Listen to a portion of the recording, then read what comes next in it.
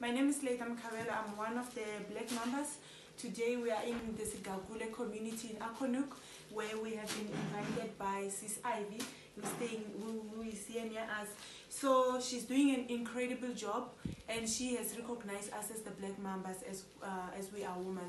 Then she realized that we are staying in the bush for a long time, where we sometimes struggle to go to town and buy ourselves pads. So she have made these pads for us, and today she has donated it to the Black Mamba so that when we are in the bush we can use it. Then it's a beautiful pad because you can wash it and put it in an ironing line, and then you can use it again. So we're very much grateful to have met somebody like her who is sitting at home, but she has come up with an intelligent idea to use and donate for the community.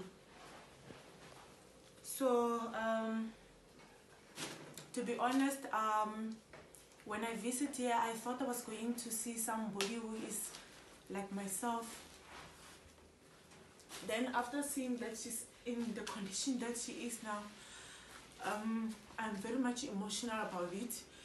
Because a person like myself who can walk, who have full hands and can do anything for herself, but I didn't come up with an idea to do this. But herself, she came up with an idea to make this for us as the Black Mambas. So would like to thank Sis Ivy. We say thank you